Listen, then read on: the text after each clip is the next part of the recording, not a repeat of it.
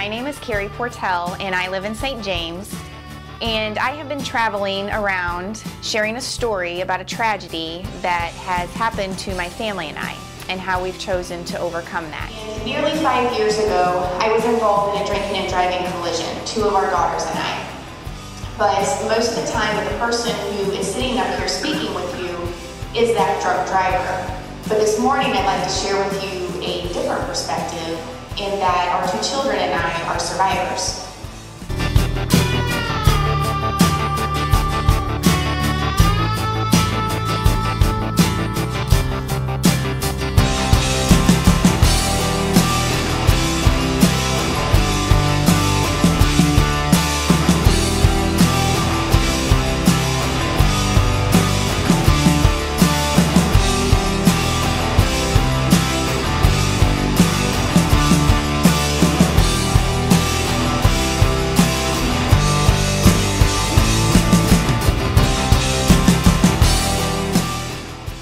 Every single day, we wake up and life is going to throw things at us that we cannot control.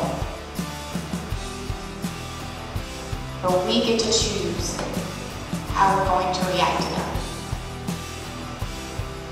The question is, what choice will you make?